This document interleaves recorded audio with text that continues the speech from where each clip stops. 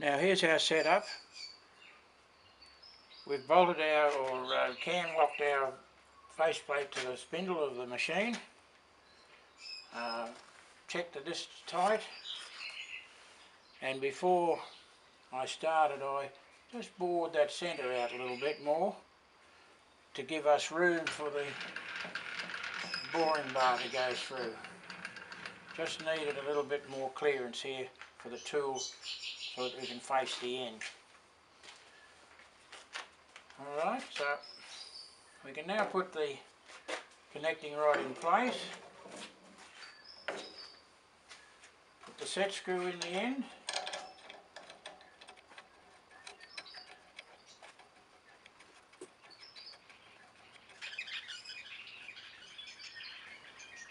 And set up our bridge clamp.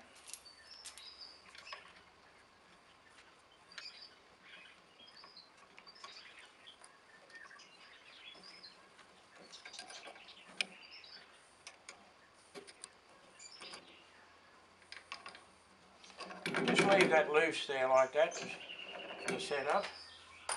We get our wrench here and just tighten our clamp up. And we just take that up so that we take all the slop out of it. That's pretty good there. Now, just tap that up so that the connecting rod is just against that face. I can feel it just touching there. Don't want to take it too far or we tip the rod or tip the connecting rod out of alignment. Just take it so that it touches. Now we can actually, it's firm enough there to position that and to spin it. Now we centralise it.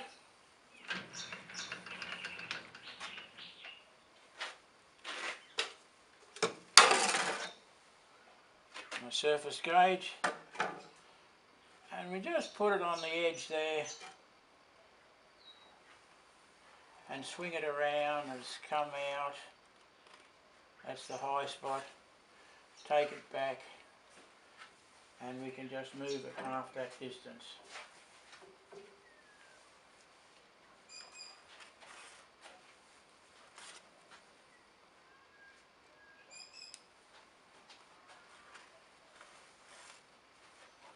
That's a bit more.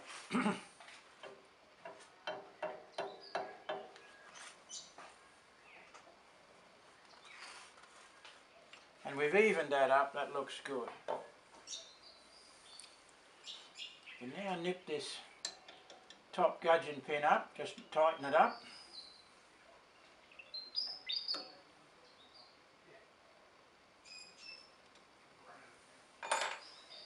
Check our setup again.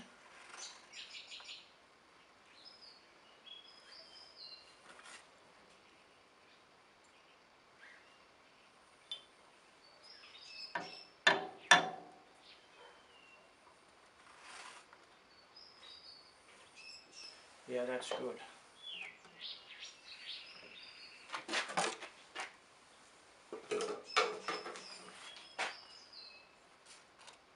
That'll be good.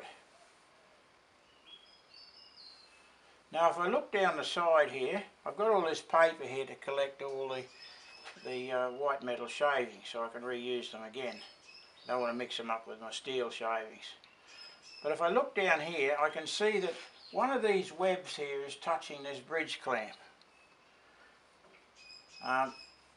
The webs are tapered and they're uneven this way, so there'll be one point that'll be touching that. Now I picked that point at this bottom point here, and I'll just get the camera and show you where that point is.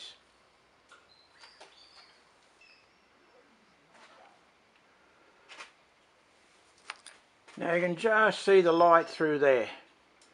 You can see it through the connecting rod. So what we've got to do is just tighten this side up. Nip the bridge vent there. And this is the one we put the force on.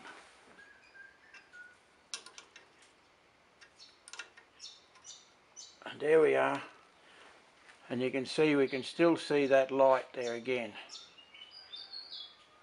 And this is to make sure we don't twist the rod.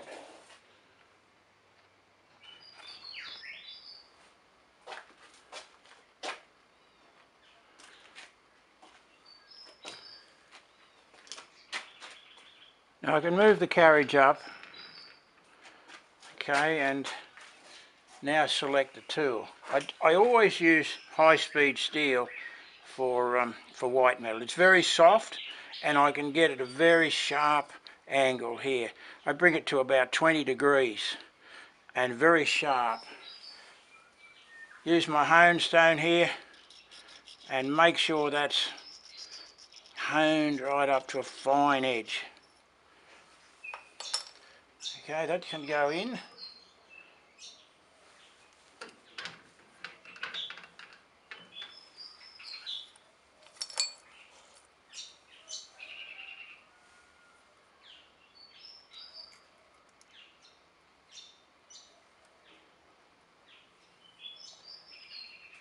Tighten the tool up.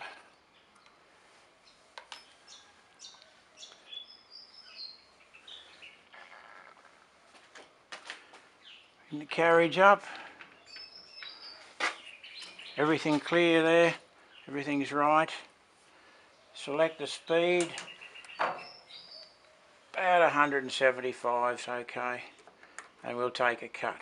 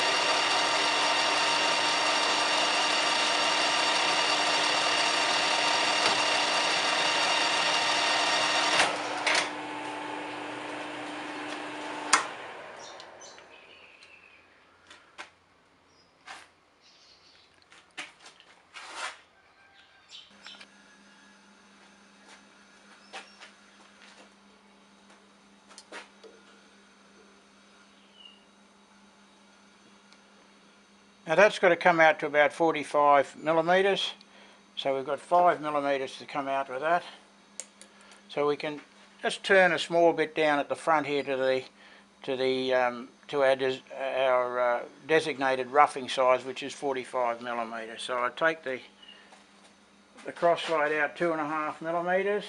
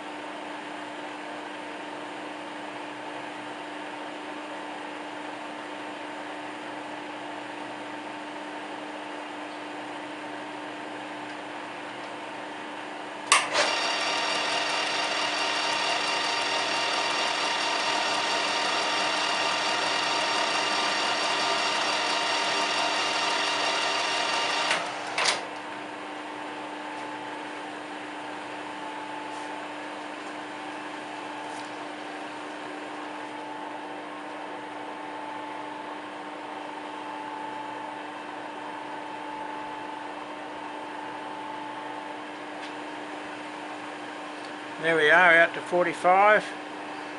We've got to go about another ½ millimetre to finish up, so we can rough that through at that diameter.